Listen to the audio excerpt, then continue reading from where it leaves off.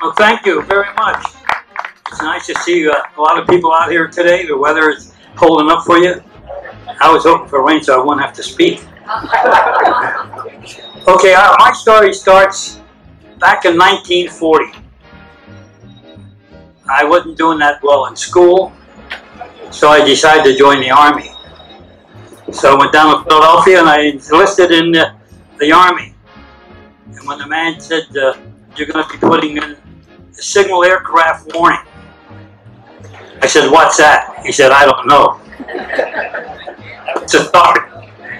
Evidently, May of 1940, England gave the United States radar, which was something entirely new. Very few people knew what it does. Radar was a signal that would be pushed out in the air up to 120 miles or 140 miles, and it would hit an object. It would bounce back to a scope that you could read and see where it was. So England gave it to us, so we were sent over to Hawaii. I always wanted to go. I figured that was a cheap way of getting over there, joining the Army. Well, we got over there, we took our basic training, and in the middle of January or February, we got our first radar unit. And by trial and error, we finally got it working. December 6th, I was relieved by my friend Joe McDonald at the what we call the information center. There's where we used to collect any radar information we get. We put it on a table and we check it. We'd check it out to see if it was an enemy or perfect or one of our planes. About 6:40 or something like that, the one radar unit which was out on the northern shore, the man was practicing because we had closed down that day for one reason. A week before that, we couldn't find the Japanese Navy. And we gave it up as finding, I guess they're not out there. Little did we know that they went to the north, and they eventually came back towards Honolulu. So the fellow that was practicing was working with a radar, seen a big cloud of something on the radar scope. Because you don't know what it is. All you do is you see something moving. So he called into the information center where I worked, and he said he wanted to ask the lieutenant who was on duty what he should do. So this was a young man. He was a second lieutenant, just in the Army, the Air Force rather. And he, in turn, said to him, forget about it, nothing's coming. So he says, okay. So then later on, about 20 minutes later, another man who worked with the radar called him again and said to the man, there's something's coming. He says, we don't know what it is. So they went back to the lieutenant again, and this time the lieutenant said, forget about it, don't worry about it. Well, within about a half an hour after that, the Japanese planes start bombing Pearl Harbor. Now men were trained so well, they could fly low enough not to get caught by the bombs, but the bombs could hit their targets. And the fellow that relieved me came to the tent. He was telling me about the radar. He said, "Hey, the Japs are coming." I said, "Yeah, you know." So we got up, and all of a sudden we heard boom, boom, boom. And when we went over we were pretty high on the hill, and when they looked out, it's just like looking out at you people now. We could see planes diving. But then we wouldn't see anything. Then all of a sudden we see a big cloud of smoke. That the bombs had hit their target. So that was to get to Pearl Harbor. December 7th.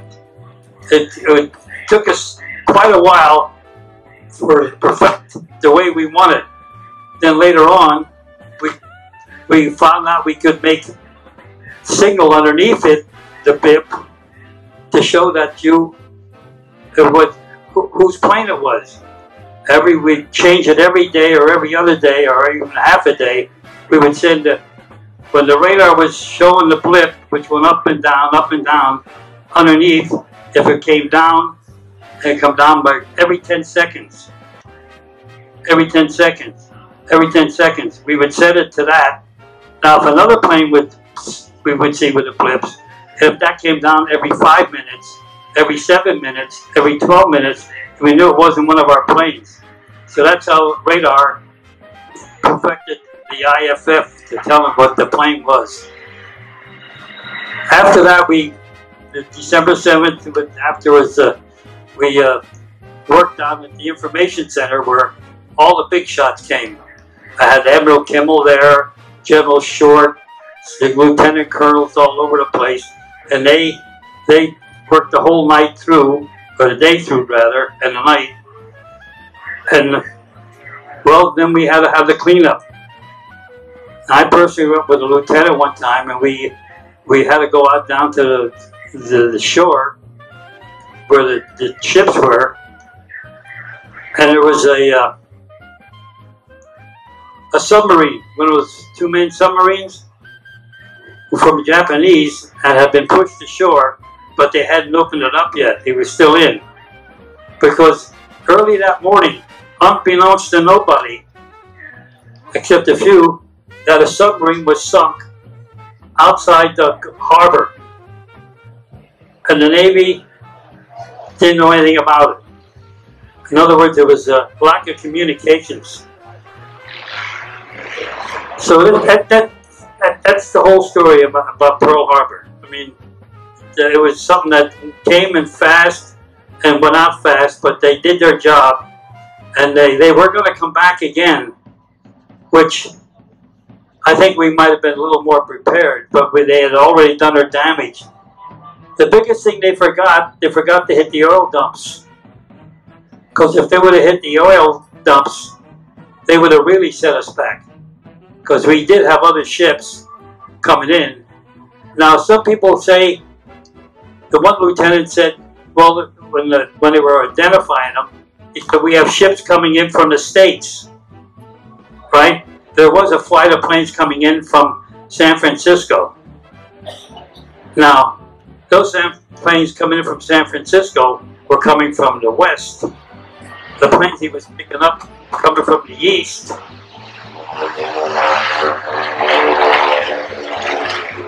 They were coming from the east, and we should have realized that they were Japanese planes, but they weren't. They were the Japanese planes were coming in, but the ones from the States never got there in time. They got there while the bombing was going on. You've probably seen movies about them already, how they had to land like that. But other than that, after that, one of my jobs is I went around to different islands and tried to help them set up the radar or the information centers. And we were sent to one was called Canton Island. That was down the Central Pacific. It was shaped like a horseshoe, 24 miles around, and there's only one thing wrong with it. It was loaded with rats. You couldn't sit in your bunk and eat anything during the day. At nighttime, rats would be all over the place. I mean, and I know they came over and bombed us 3 times over there, and every time they came over and bombed us, they hit a ship that had been shipwrecked there maybe 15 years ago, right before the war, and they never got it off the reef. And next day, the Tokyo Rose would say that they sank another ship. Yeah, they were hitting the same ship all the time. But that was all publicity. And, that was it. I mean, to me, we did a job. We had a job to do. We did our job. And we did our duty.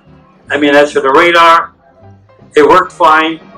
but there was lack of communications between we weren't expecting it, you know.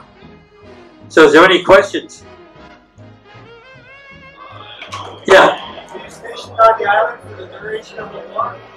No, I traveled a little bit. I had this up, go down the South Pacific and help put up radar units. And one of my jobs was helping put the radar. Then I had to have communications. You have to have the people, when the radar picks up the planes, till they send it in. Then we have a big table with a map. You've probably seen it already on television. These big tables where they put those things out in blips. Well, that was my job, to sit there and identify it. Now, I was only a corporal or a sergeant, so I couldn't do anything.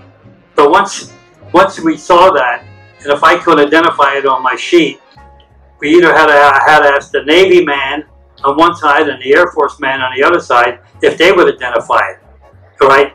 And if they couldn't identify it, then we knew it wasn't one of our planes, so we have to have somebody go out and get it.